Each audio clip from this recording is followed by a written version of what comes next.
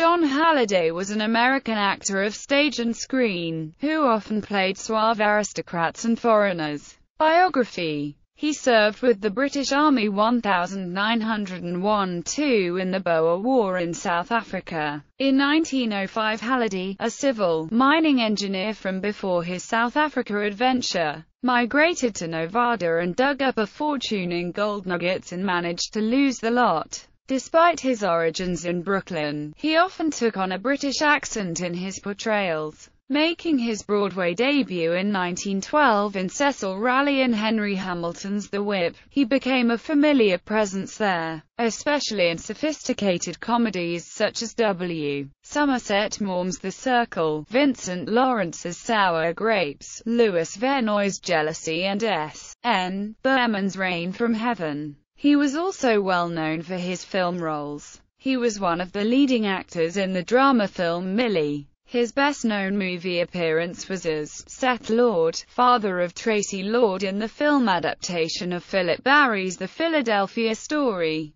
The following year he played his final role in Lydia. He died from a heart ailment on October 17, 1947 in Hawaii. Partial filmography. The Age of Consent, Men of Chance, Weekends Only, The Man Called Back, Bird of Paradise, Perfect Understanding, The House on 56th Street, Bed of Roses, Registered Nurse, Finishing School, Desirable, The Dark Angel, Hollywood Boulevard, Intermezzo, Hotel for Women, The Philadelphia Story.